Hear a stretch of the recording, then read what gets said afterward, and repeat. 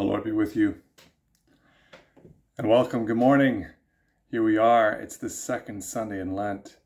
Our Lord is not a couple of steps into this Lenten road in our repentance way, but we're going to follow him. He's going to take us all the way, holding us in humble faith. Listen to his word today. In the name of the Father, and of the Son, and of the Holy Spirit. Amen. Let us pray. O God, you see that of ourselves we have no strength. By your mighty power, defend us from all adversities that may happen to the body, and from all evil thoughts that may assault and hurt the soul. Through Jesus Christ, your Son, our Lord, who lives and reigns with you, and the Holy Spirit, one God, now and forever. Amen. The Old Testament reading for the second Sunday in Lent is from Genesis chapter 12. Now the Lord said to Abram, "Go from your country and your kindred and your father's house to the land that I will show you, and I will make of you a great nation. And I will bless you and make your name great, so that you will be a blessing. I will bless those who bless you, and him who dishonors you I will curse.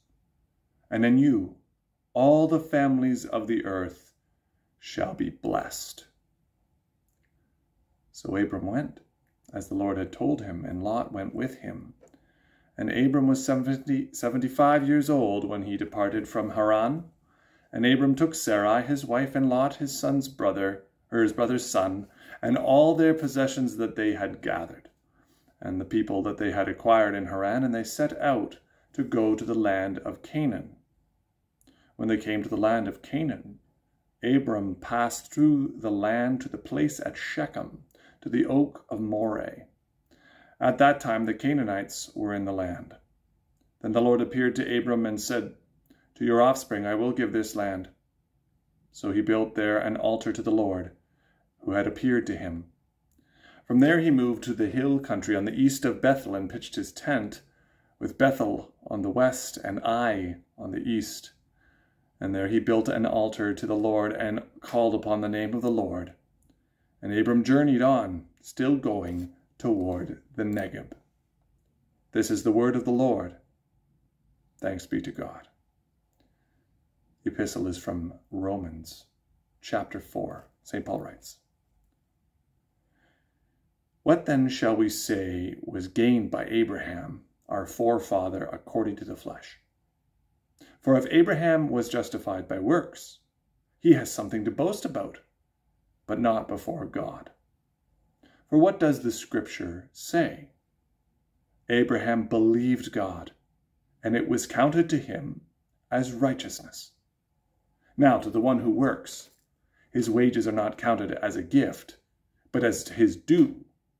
And to the one who does not work, but believes in him who justifies the ungodly, his faith is counted as righteousness.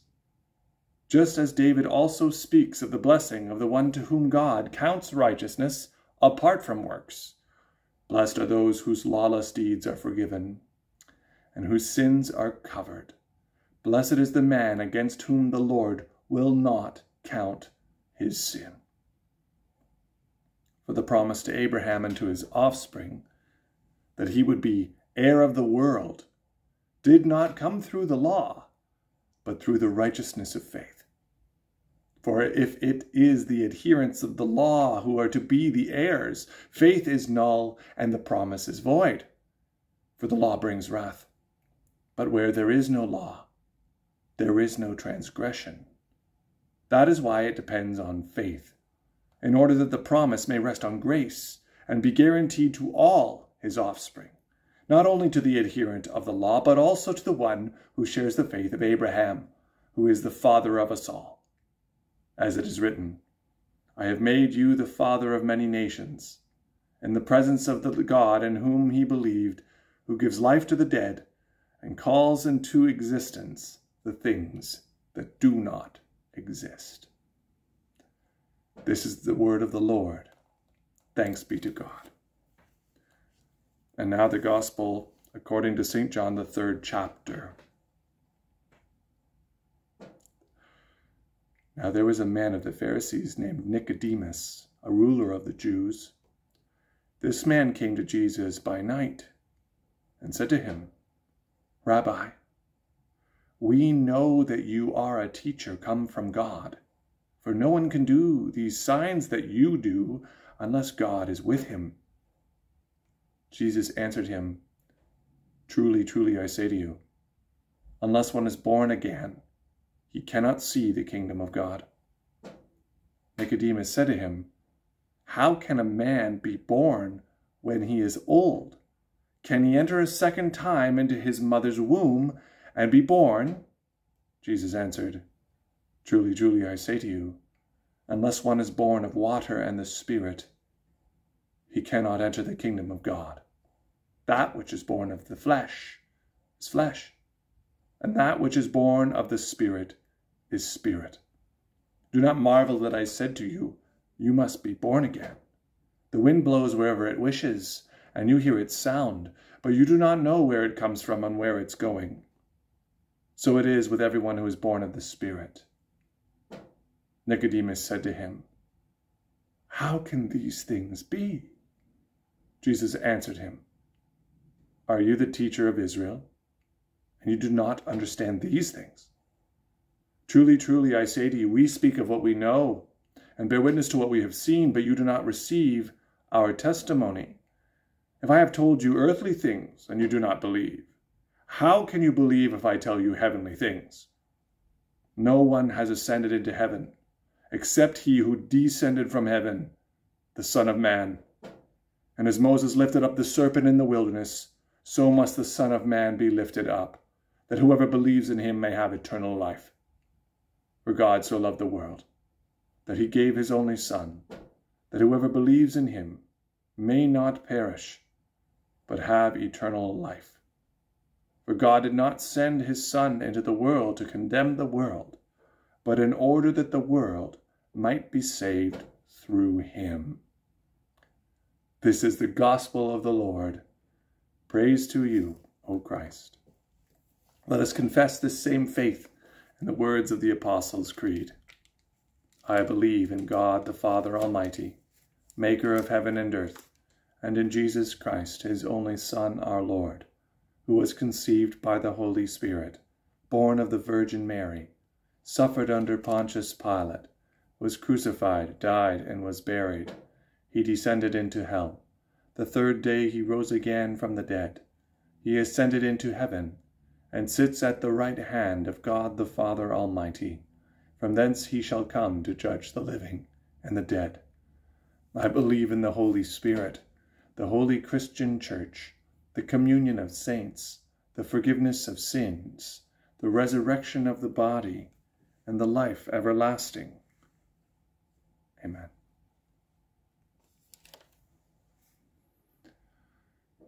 In the name of the Father, and of the Son, and of the Holy Spirit.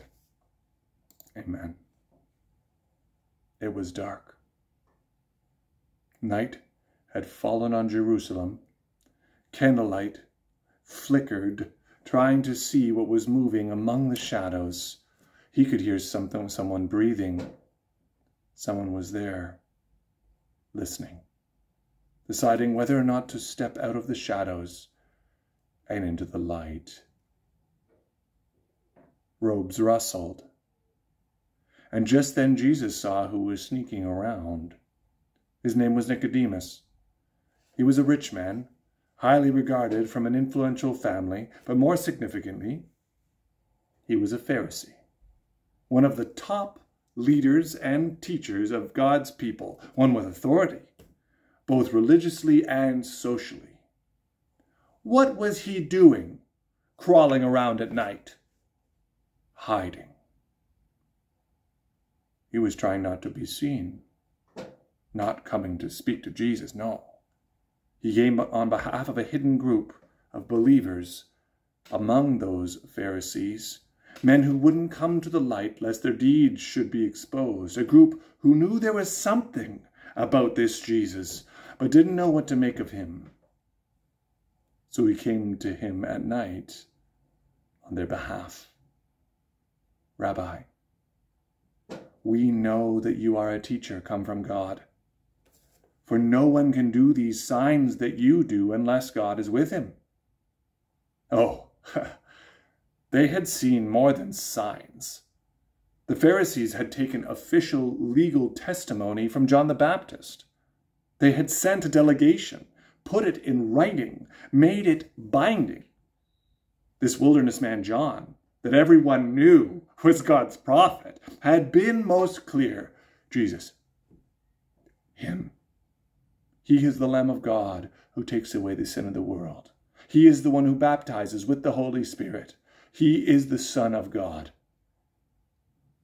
They'd been told who Jesus is, as officially as God could ever tell them. But they didn't believe. No, even to Nicodemus, one interested in him, Jesus is nothing more than a prophet. Is he ever in for a surprise? Truly, truly, I say to you, unless one is born again, he cannot see the kingdom of God. I know you want to see, Nicodemus, but you don't know what you're looking for. You think of it's enough to be a descendant of Abraham, to be born of his line.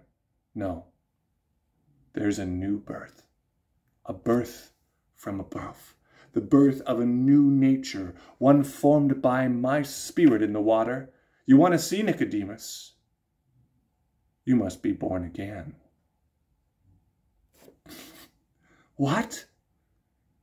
How can a man be born when he is old? Can he enter a second time into his mother's womb and be born?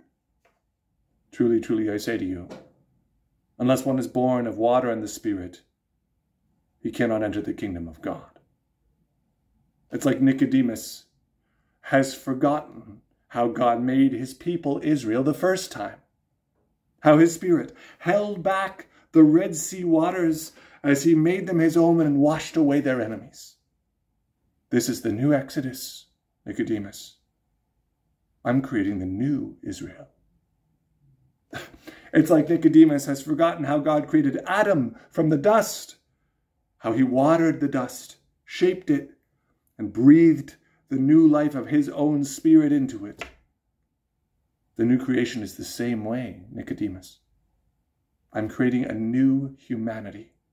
I want to take your old dust, wet it, and breathe new life into it. I want to baptize you into my death and resurrection, unite you to me in the baptismal waters, make you new by my blood, my life, my death, free from sin, free for real, Nicodemus, free forever.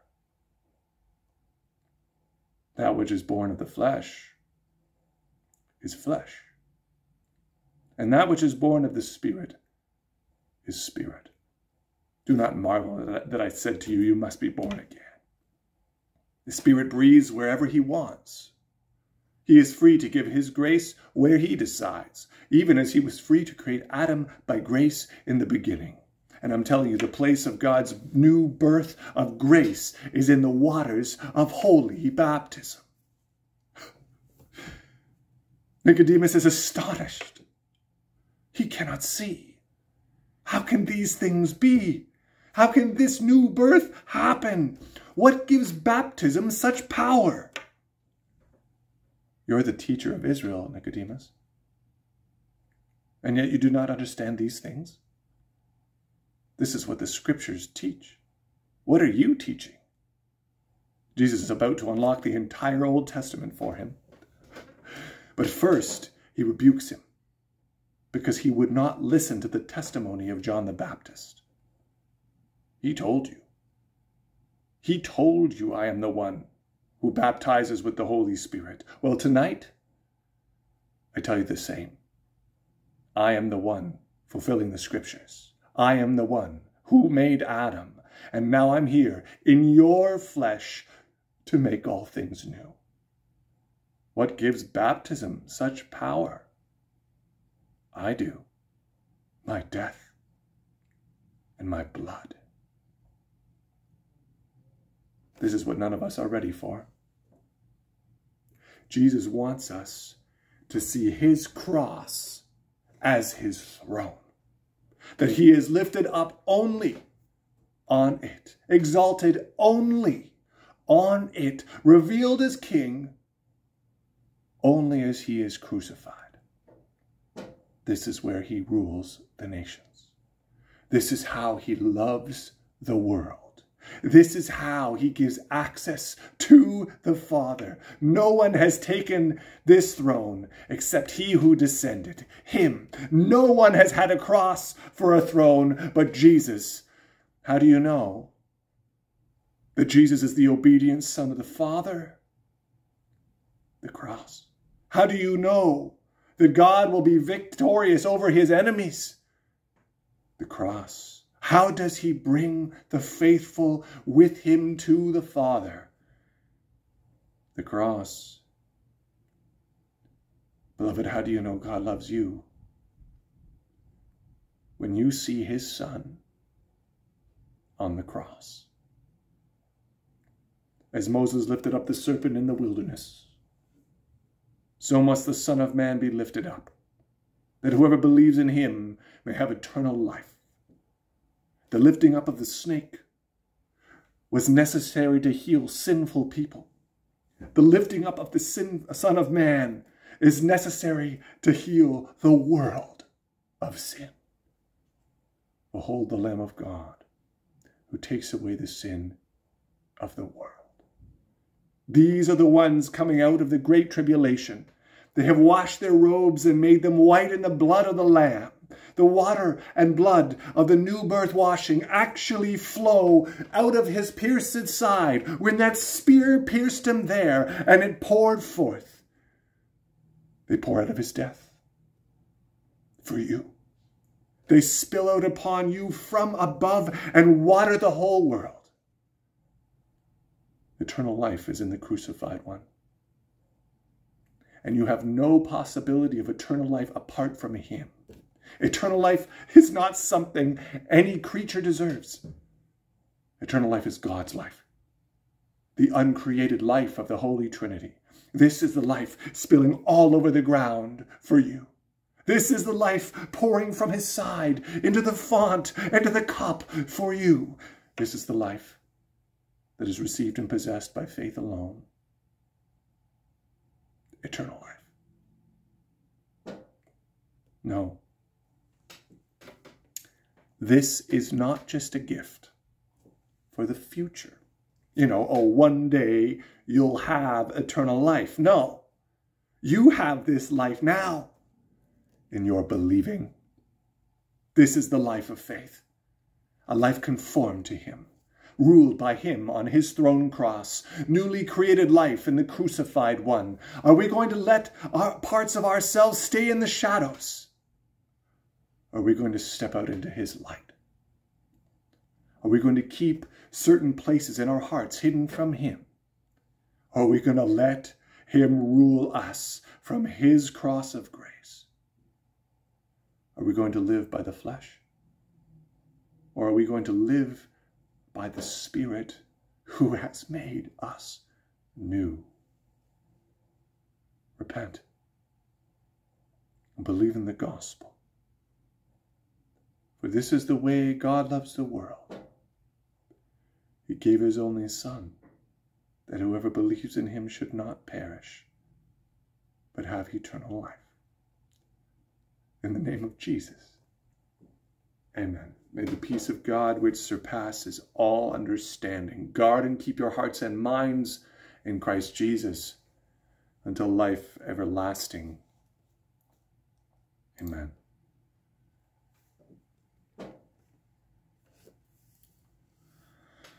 In our prayers this morning, we're going to be including all those we've named in recent weeks.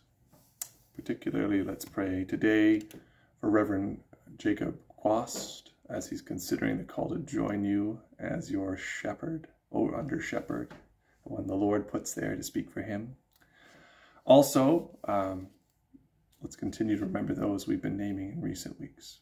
Let us pray for the whole Church of God in Christ Jesus, and for all people according to their needs.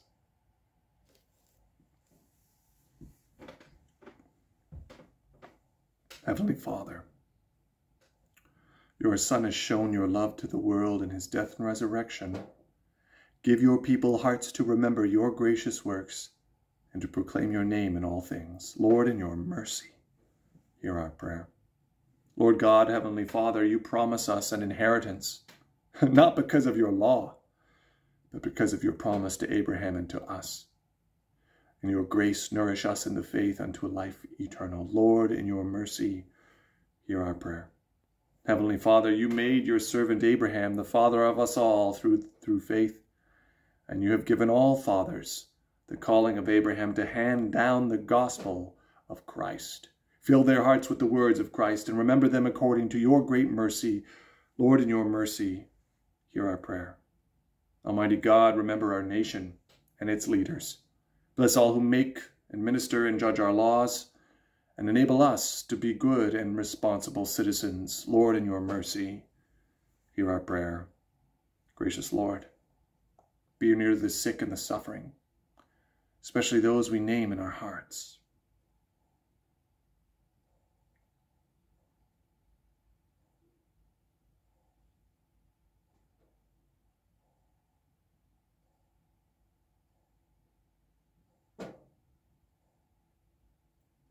Comfort them with your divine promises, and grant healing according to your will. Lord, in your mercy, hear our prayer.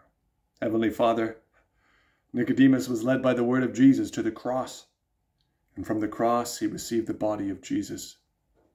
Grant us faith like his, to trust your word and receive Christ's body and blood in the holy sacrament for forgiveness, life, and salvation. Lord, in your mercy, hear our prayer.